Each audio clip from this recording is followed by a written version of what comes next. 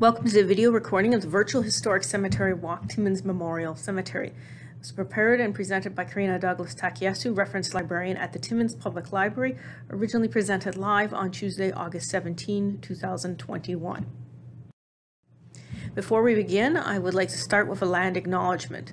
I would like to begin by acknowledging that Timmins is in the Treaty Number 9 territory, which is the traditional land of the Matagami First Nation. The land on which we gather here today has been home to the Ojibwe and Chippewa, Mushkegowuk, Cree, Algonquin, and Métis peoples.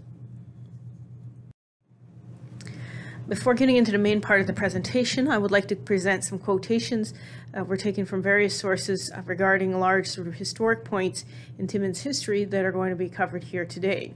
This first quote comes from a letter that was sent on February 14, 1928, in the wake of the Hollinger mine fire, and it comes from W.D. Ross, Lieutenant Governor of Ontario. It was published in the Porcupine Advance on February 16, 1928. And it says, Mayor of Timmins, Ontario, His Excellency the Governor-General of Canada has asked me to convey his deepest sympathy to the relatives of all those who've lost their lives in the Hollinger mine disaster. The accompanying painting that you're seeing is called The Backbone of Timmins. It is acrylic and gold flex and was done by Karina Douglas Takiyasu in 2020. If you're a resident of Timmins, you might recognize this as the contemporary view of the Hollinger open pit mine with a little bit of the McIntyre mine head frame in the corner by the miner's shoulder. The symbolic miner and canary in the cage were inspired by an observation that was made when the open pit mine was open to the public for some viewing in October of 2019. As various people were looking down at the active mine, which was also where many of the miners had lost their lives over the century in service, a person observed that this here is the backbone of Timmins, and this was the inspiration for the picture that you see here with the sort of the symbolic road going down where the miner's actual backbone would be. The next excerpt is actually from a poem titled 16 Men. It was said to be written by somebody named A.J. Timmins, which was most likely a pseudonym, and it was published in the Porcupine Advance on February 8, 1945. And this was in response to the Paymaster cage accident in which 16 men were killed when the cable snapped from their double-decker cage and the braking mechanisms failed, in which they plummeted to their death some 1,500 feet. And the excerpt of the poem says, Down they were going, those men, not to war or battle or to fame, but to do a day's work and then return to the dry, to clean clothes and to home. That was the most they ever asked of in life, a day's work, a day's pay, and then home. And the full-length poem is actually available on the link here that is supplementing the video. And this photograph comes from the Daily Press that shows the cable of the mine, and basically the 16 men's lives were all suspended from that cable. This excerpt comes from the lyrics of the Tragically Hip's 50 Mission Cap. Bill Barilko disappeared that summer. He was on a fishing trip. The last goal he ever scored won the Leafs the cup. They didn't win another until 1962, the year he was discovered. I stole this from a hockey card I kept tucked under my 50 Mission Cap. And the 50 Mission Cap that's referred to in the song is sort of an Air Force World War II bombing mission cap. And so it was a hockey cap, or a hockey card that was kept under the cap in the song. And the image that you see on the left is a Bill Barilko billboard, which is located beside Highway 101 East on the westbound lane in Porcupine going back towards Timmins. And it is across from the highway at Bannerman Park at Bristol Road. However, the billboard is on private property and very hard to access, and this was photographed from across the highway on August 8, 2021. Leclerc. The death occurred in St. Mary's Hospital on Wednesday, August 18, 1965, of Mrs. Maggie Leclerc. Loving wife of the late Billy Leclerc, Mrs. Leclerc was born in Nighthawk over 100 years ago and had resided at Kamoskosia most of her life. And this is an excerpt from the obituary of Maggie Leclerc, taken from the Daily Press, August 19, 1965. And this image that you're seeing here is a painted portrait of Maggie Buffalo Leclerc by Mrs. Wilder Clark, which was done in 1954 and is in the collection of the Timmins Museum National Exhibition Center. It's not on permanent display, it is displayed from time to time. And for those that are not familiar, Maggie Leclerc was an Indigenous woman that lived in the area, originally from around Nighthawk Lake, and then she went and resided at near Kamoskosha Lake and Mount Kamoskosha, and she was quite well known around the community, and this portrait was done by a local artist. And we'll touch a little bit more on her biography further on in the presentation. I made several cross-references in addition to the newspaper articles. Most of the sources used for this presentation include Ancestry Library Edition, findagrave.com, the Porcupine Advance, which is digitized online, the Daily Press, which is only available on microfilm here in the Timmins Public Library, a book titled Mirrors of Stone, Fragments from the Porcupine Camp by Charlie Angus, with photography by Louis Palou, and along with a couple other library books and sort of different documents and local history excerpts that I've done over the years. Also contacted the cemetery department to answer with some of the queries, especially around some of the older sections of the cemetery.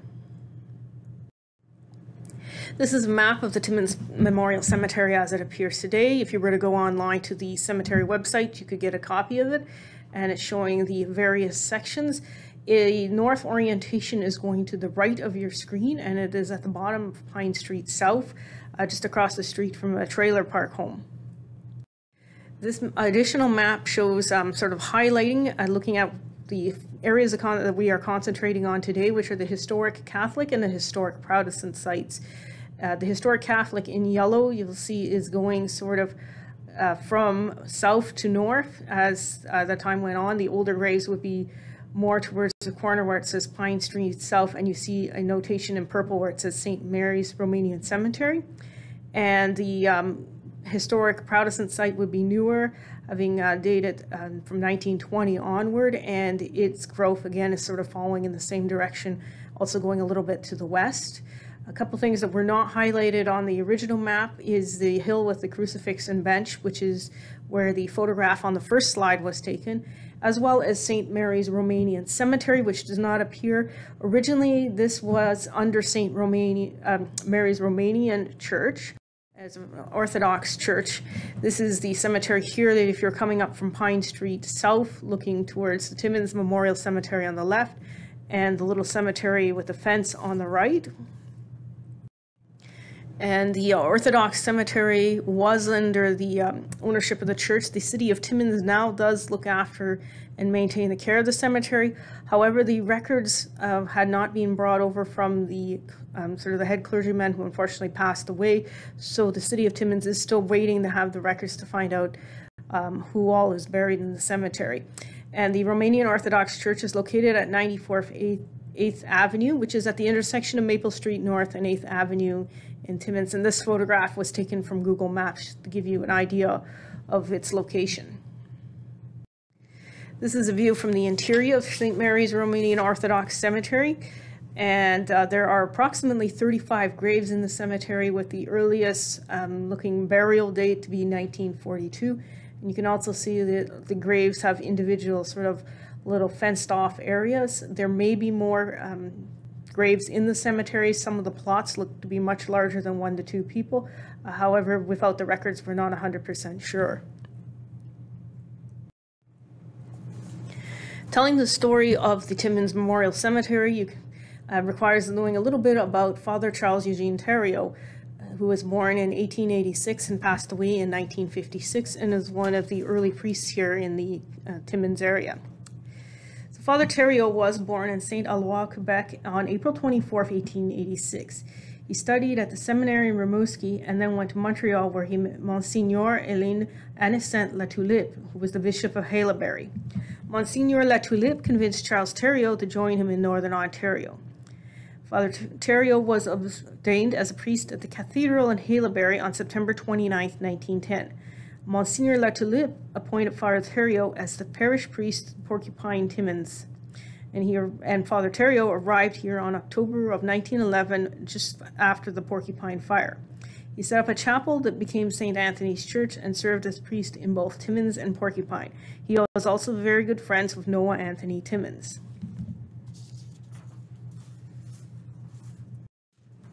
And just to give you a little bit of familiarity, some people that may have already seen the Dead Man's Point presentation, This is a map of the Porcupine Camp. It's taken from a much larger map from the Ontario Department of Mines report of 1911, and the area that we're sort of looking at today has been highlighted with the yellow box, showing at the time in 1911 Noah Timmins stakes and the Hollinger mines, as well as Miller Lake, which today is a Hollinger Park, and then you can also see that there's Gillies Lake sort of off in the corner, and the cemetery is roughly going towards where the bottom of the yellow box is located.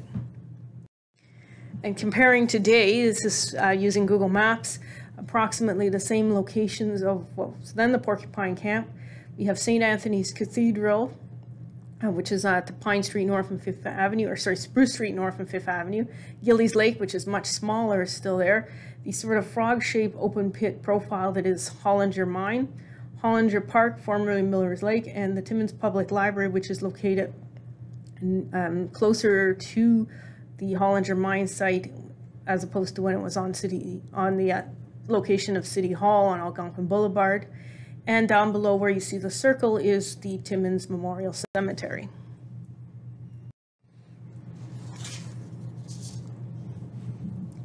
St. Anthony's Roman Catholic Church grew from a basement room into needing its own building. There were 72 parishioners that had been buried originally at the church site up on around 5th Avenue, and they were transferred to the Pine Street South location around 1917. Funding for the church construction that had come from the Hollinger Mine, and of course the Hollinger Mine was owned by Noah Timmins. The church was completed in 1922.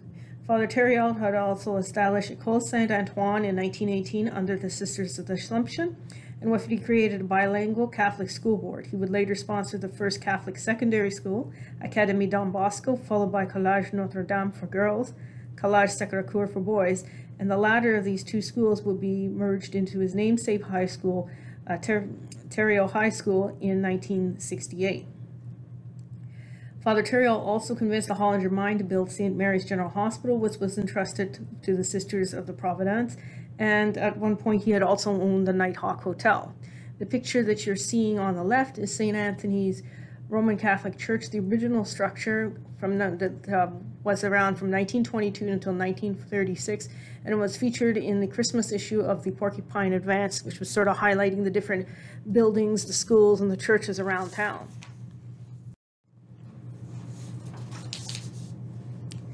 When the cemetery was open on Pine Street North, originally it was for the parishioners of the Roman Catholic Church.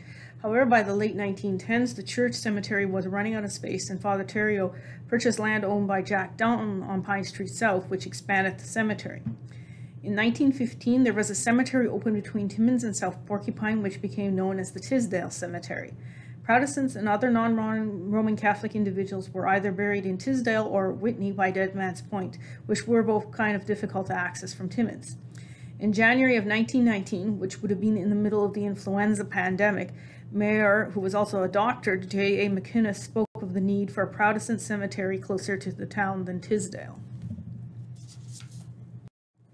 This map shows contemporarily how far it would be from St. Anthony's Church to the cemetery, and you can see that it's approximately 2.4 kilometers, or just a little more, about around 1.5 miles, which wouldn't be too bad to access even 100 years ago. For comparison, the Tisdale Cemetery is approximately 6.3 kilometers, or roughly 4 miles the distance from St. Matthew's Anglican Cathedral. And although it wouldn't be too difficult to access today by road, in 1915, we've only had access by rail, and it would have been very cumbersome in the wintertime. By July of 1919, the town of Timmins clerk was authorized to discuss the cemetery request with Father Thériault. On June 20th, 1920, the Protestant cemetery was dedicated formally by Reverend R. Cushing, who came from the St. Matthew's Anglican Church, and Reverend J.D. Parks of the Presbyterian Church. Around 200 people attended the dedication, and the burial of the bodies that had been stored in a nearby vault for the past several months were finally laid to rest. The cemeteries were amalgamated by the town of Timmins in 1966, and at some point the two sort of areas had been staked off, and there was a fence that separated them. The fence between the Protestant and the Catholic section of the cemetery was removed sometime in the early 1990s.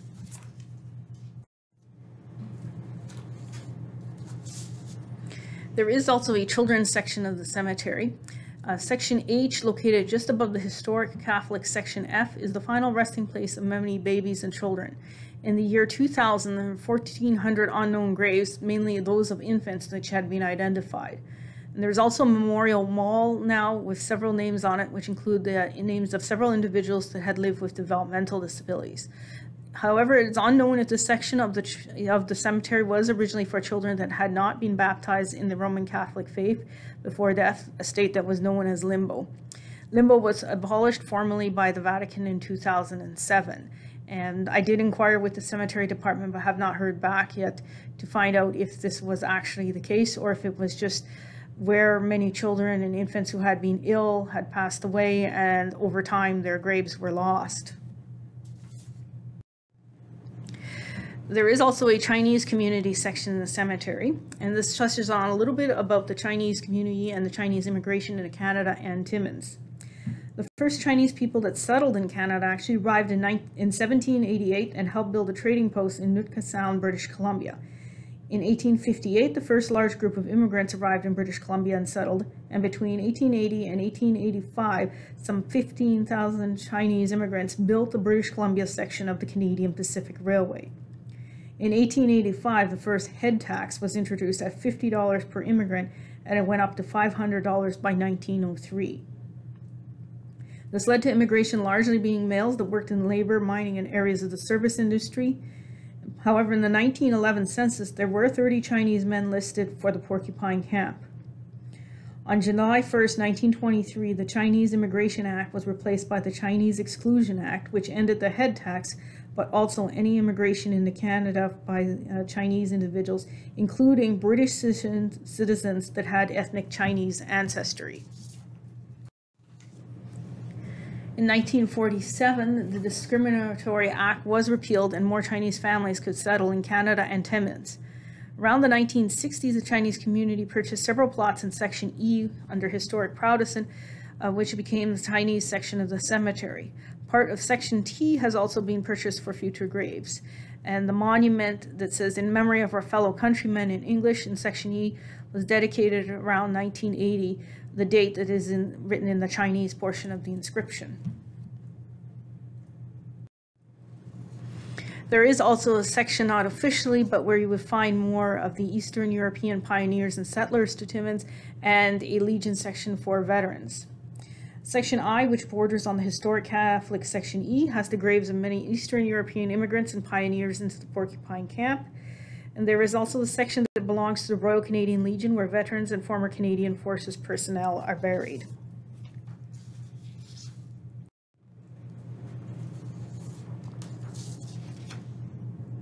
On Friday, February 10, 1928, at around 9 in the morning, fire was noticed coming from an unused stope at the 550-foot level of the Hollinger mine.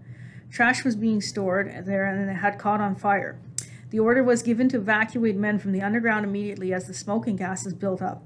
Some were incredulous at the idea of a fire underground, but the seriousness of the situation was realized quickly. Most made it to the surface, but approximately 51 were trapped, of which 12 were able to be rescued. Mine rescue crews were sent from Toronto and Pittsburgh, Pennsylvania, to come in and assist. In a total, 39 men died, and it took up to 5:30 p.m. on Friday, February 13th, to recover the last bodies. In the Hollinger mine fire, all 39 men that had died actually died from asphyxiation or carbon monoxide poisoning, and they ranged in age from approximately 23 to 60 years in age. 4 men were from Nova Scotia. 2 of them, W.M. Stevens and Ira B. Graham, had their bodies shipped home. 2 men from Cornwall, England, Howard Arthur Barrett and Charles Ewart Richards, were friends and buried beside each other, sharing a headstone in Section C, Historic Protestant section of the cemetery. There were 9 men, mostly Finnish, who were buried in a mass grave in Section E, the Historic Protestant section. The names and the dates of birth appear on a common grave marker. And the remaining 26 men are buried in individual graves around the historic Protestant and Catholic sections. And one of the reasons that I'd sort of focused on the sort of the memorial to the 9 that were passed away is that it is rather sort of nondescript. I had walked around the monument several times without even realizing what it was, and that it was actually marking a mass grave until somebody pointed out the locations, and I had seen some pictures online of the burial as it happened in 1928. This picture was taken in the wintertime when it was quite cold and the snow was sort of fine and powdery, and I placed a little bit of snow on the headstone so that you could see the writing, and then it would just blow off without melting and running the risk of damaging the headstone. And the names are Walter Altonen, born 1871, Mano Valo, born August 1st, 1903, August Aho, born December 5th, 1901, Alfred Kumpala, born June 21st, 1891, John Kangas, born February 2nd, 1887, Charles Mackey, born August 11th, 1885, Pekka Heed, born October 1st, 1890, Oscar Avenkosk, born in 1886, listed as natives of Finland. And there was also Michael Swiati. He was born October 14th, 1893 in eastern Galicia. They were victims of the Hollinger disaster, February 10th, 1928.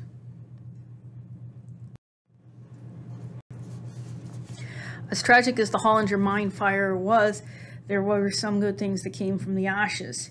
In 1929, the Ontario Mine Rescue was founded. After a Royal Commission investigation of the Hollinger mine fire, the creation of the Ontario Mine Rescue Organization was formed under the Ontario Department of Mines. The Timmins Mine Rescue Station was established in 1930, and since the 1940s, mine rescue teams from around the province have tested their skills in an annual competition. There are also national and international competitions. And in 2018, the first all-female pan-provincial team called Diamonds in the Rough was formed, and they placed 15 out of 25 countries in the international competition. There was also a lesser-known hero in the 1928 fire. Two men, Fred Jackson and George Zolob, were survivors of the fire. Over the course of February 10th to 11th, they, along with their crew, tried to make their way out of the mine. Jackson had used an air hose to divert the smoke from his companions, and he cut up a smock for them to breathe through. Still, one man had died along the way. George Zolob decided to risk going up to the main shaft, likely crawling the whole way there. He was said to declare, "Maybe die, maybe no," along the way. He succeeded in getting out and getting help by telling the rescuers of the group's location. George Zolob was Polish and spoke very little English. The testimonials of his heroism in the Porcupine Advance come from Fred Jackson. The last reference to George Zolob in the newspaper appears in an excerpt taken from grab samples, which was originally published in the Northern Miner in October of 1930. Fred Jackson was awarded a Special Medal of Bravery for his actions in the Hollinger fire, and he retold of George Zolob's effort, including quoting him, "Maybe die, maybe no," along the way. George Zolob died on June 30th, 1932 from heart complications and chronic bronchitis that had lasted for 4 years, possibly from breathing in the smoke from the fire. There was nothing published in the newspaper about his death. The only way we were able to verify was cross-referencing a death record using Ancestry to show that he was there, and somebody has placed a little flower at his gravesite. Moving ahead to January 1936, this was a month of many losses within the community. On January 20th, King George V died. On January 22nd, Noah Timmins dies in Florida. The headline that you're seeing in this picture was published the following day, January 23rd. And this is an additional picture from January 27th, 1936, showing the entire community of Timmins to pay tribute to King George, as well as the memory of Noah Timmins. And remember that Noah Timmins and Charles Thériault were good friends. Father Thériault had actually left Timmins to go to visit a family of Noah Timmins, and at the time of the funeral, and on January 30th, a fire destroyed St. Anthony's Church. And these two pictures were taken, one on January 30th and February 3rd of 1936.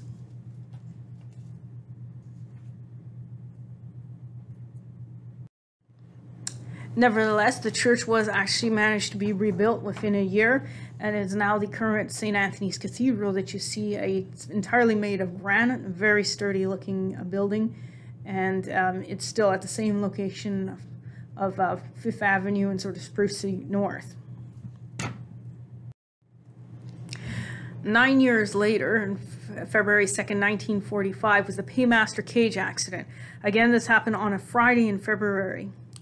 On Friday, February 2nd, 1945, around 7:55 in the morning, a crew of 16 men were going down to their shift at the Paymaster mine on a double-deck crew cage at the speed of about 1,200 feet per minute, or about 13.6 miles an hour vertical. The Paymaster mine is located sort of between Timmins and South Porcupine. Around the 900 to 1,000 foot level, a hoistman noted that the cable went slack, indicating that there was a break. The crew cage was equipped with a set of safety clamps known as dogs, designed to stop the fall in the event of a cable failure. The dogs were ripped out on the way down, and the cage plummeted to the bottom of the shaft, around 2,575 feet underground. 14 men died on impact, and the other 2 died during the attempted rescue. The one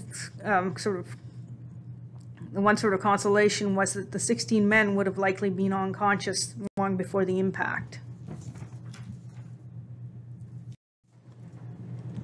Among the 16 deceased men were Ino Nemi, who was age 19, and Russell, nicknamed Mickey Dillon, age 24.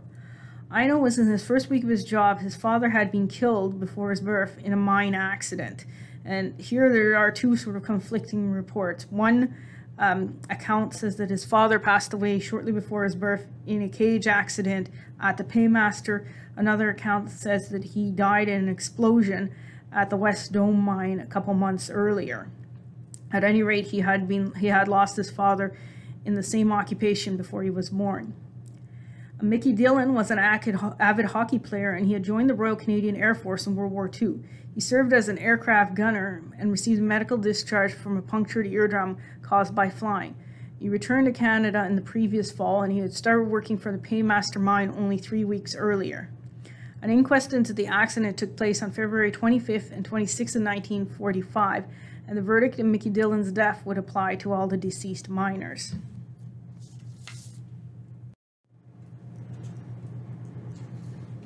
And this is a close-up picture of Russell Dillon, and his casket is the middle casket in the picture that you see, where it says "Hundreds pay last respects to accident victims."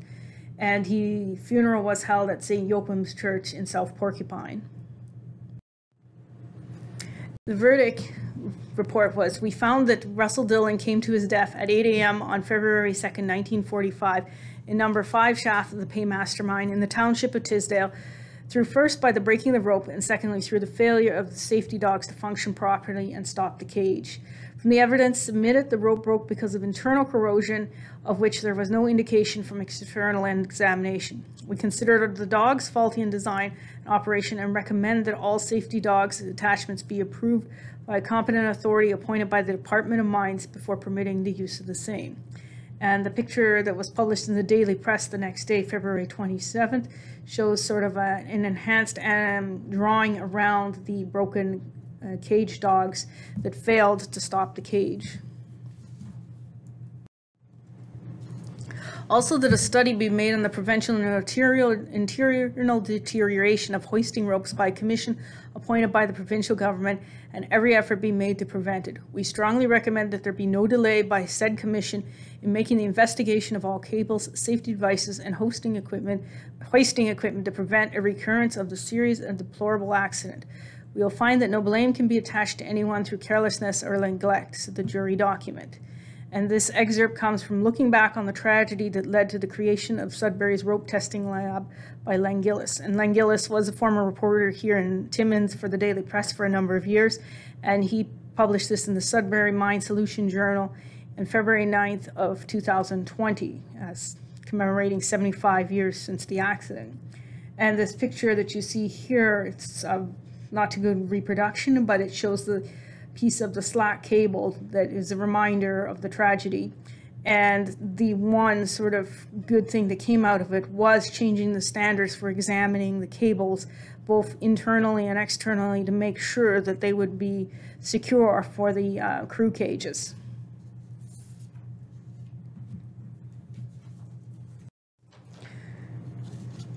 The mine crew are buried in the various area cemeteries. Ino Nemi is buried in the Tisdale Cemetery, and Russell Mickey Dillon is buried at the Legion section of the Timmins Memorial Cemetery near the historic Catholic section. The photograph that you're seeing here was actually taken by Matthew Poulin, a Timmins resident who has posted very many pictures of the different graves on findagrave.com, which is an excellent resource for looking for the different graves in the Timmins Memorial Cemetery. And you'll see that it's dated May 29, 2021. And I did have quite a hard time. I had not yet come across this. This is a temporary marker, and I'm not sure if this means that they're working on restoring a headstone, or that there was no headstone for Russell Dillon, but it's located in the Legion section of the Timmins Memorial Cemetery. So as of May of this year, this was the marker for Mickey Dillon.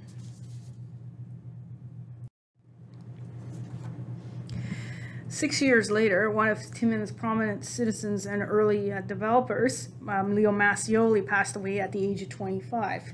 And this is just a few pictures sort of highlighting his life.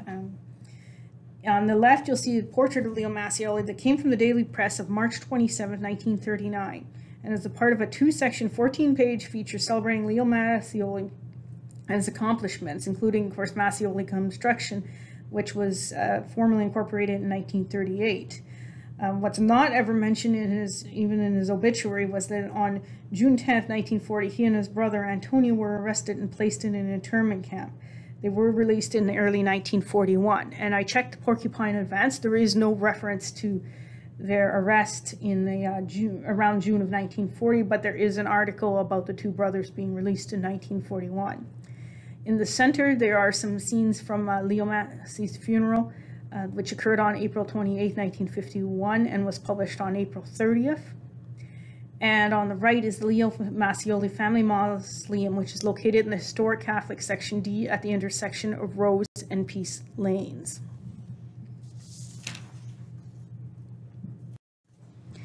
Just a few months later, in August of 1951, would be the journey of a very fateful flight. On April 21, 1951, Timmins-born hockey player William, nicknamed Bashing Bill Barilko, scored an overtime goal for the Toronto Maple Leafs, winning them the Stanley Cup for that year. In late August, Bill Barilko and his friend, dentist and pilot Dr. Henry Hudson, headed out to a fly-in fishing trip north of Cochrane. The airplane went missing, and search crews from the Royal Canadian Air Force spent several days looking for possible wreckage, but none was ever found.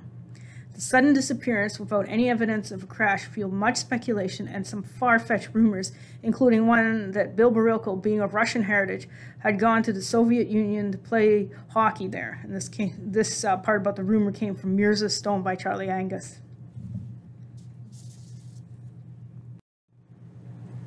It took 11 years before Bill Barilko returned home.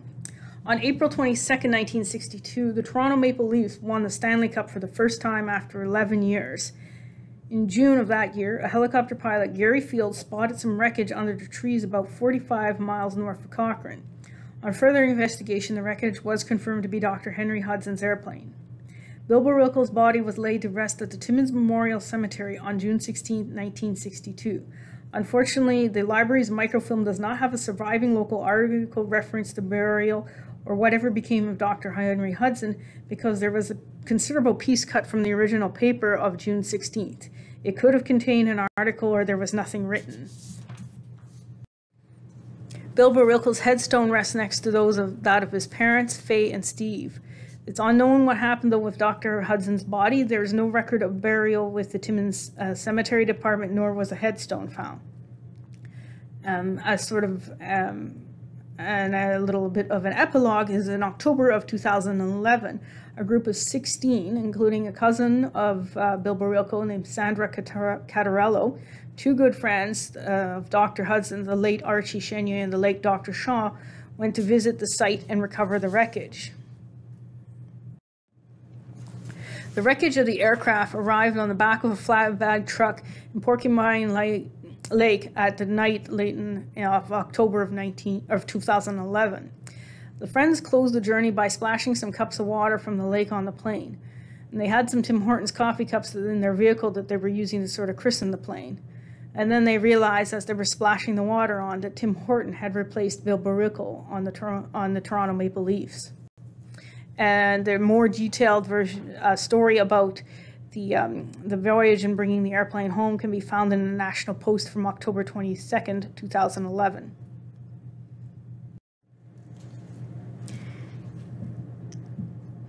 In the previous presentation of the fire in Deadman's Point, we're talking about the Porcupine Fire of 1911. We're referring to Mrs. Marie Legris, or Mrs. James Legris, as she was known then, who was a heroine of the 1911 fire. During that fire, Mrs. James Legris was the switchboard operator for the South Porcupine Telephone Exchange. She stayed at her post until the building that she was working on caught on fire. And the reason that she was staying at her post so long is that she wanted to warn a construction crew on the rail line that there was a rail car full of dynamite right in the path of fire. And that railroad car full of dynamite actually did catch fire and explode. Mrs. Legris survived the fire, and she served a similar heroic role in the Haileybury Fire of October 4th, 1922. Additionally, she also served on the Children's Aid Society. On January 22, 1955, Mrs. Legris died after a lengthy illness about 10 years after her husband, James. James and Marie Legris, both pioneer citizens, were buried in the Timmins Memorial Cemetery. There is a record of Marie's burial in the cemetery records, and it shows her final resting place is in row 5, section P of the historic Catholic site. However, there is no headstone or marker for either her or James to be found everywhere. There are several gaps between the headstones throughout section P where they may be, though.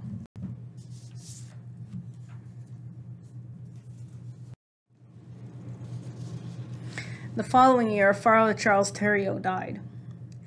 Father Charles-Eugène Thériault died at the hospital in Montreal after an illness on May 1st, 1956. He had just turned 70 years old. When his body was returned to Timmins, he lay in state in St. Anthony's Church. An estimated 20,000 people visited to pay their respects.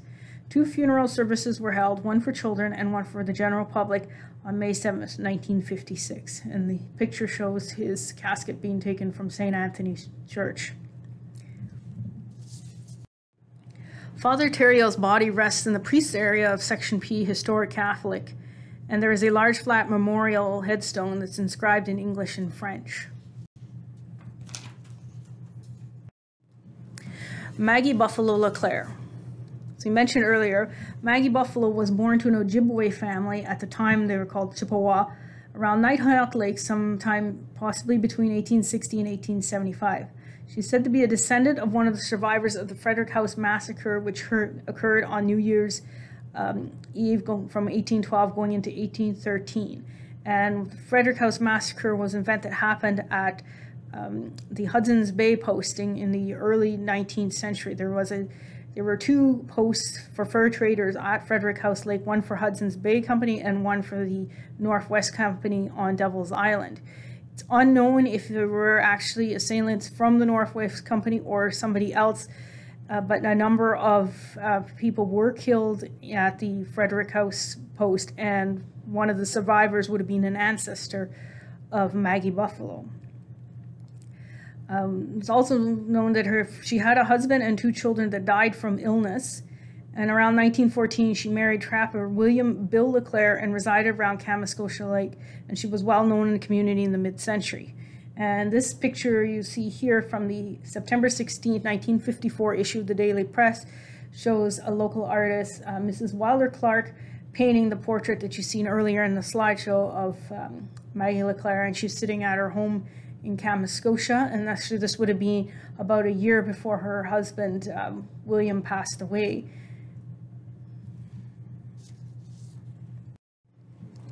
In 1955, Bill LeClaire died, and shortly thereafter, the community thought it would be best to have Maggie reside in the care of the Golden Manor. She left the Golden Manor and walked back to her home in Lake Kamuscosha, but eventually she was able to be convinced to move to the Golden Manor, and she spent the last few years of her life there.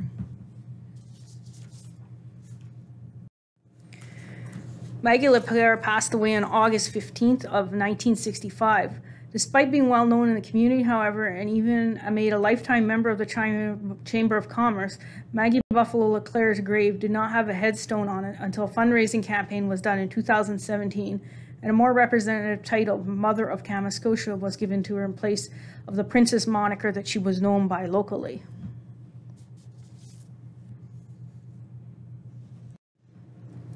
This is a bibliography of the different sources that were used for this presentation.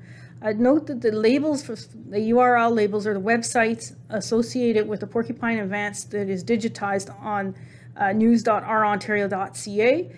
They do not actually match the physical page numbers cited, so there's not an error in the bibliography. Those are actually the URLs for the individual pages.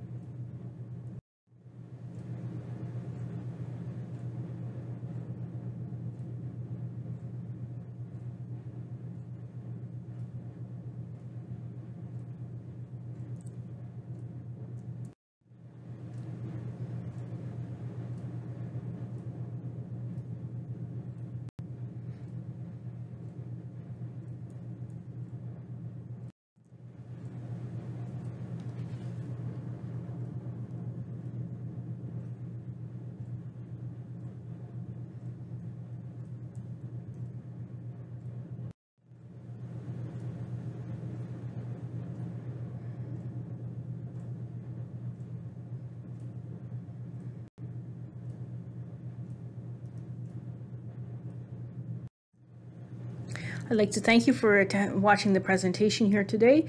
There will be a presentation live on September 14th, 2021 via Zoom for the Tisdale Cemetery. It will occur at 6:00 p.m.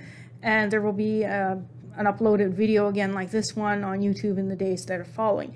If you would like to attend the live session, you can email libraryprograms@timmins.ca. If you also have any questions of that, you can contact the Timmins Public Library and ask for the reference department, and they can help you with any sort of research for your family history and other information.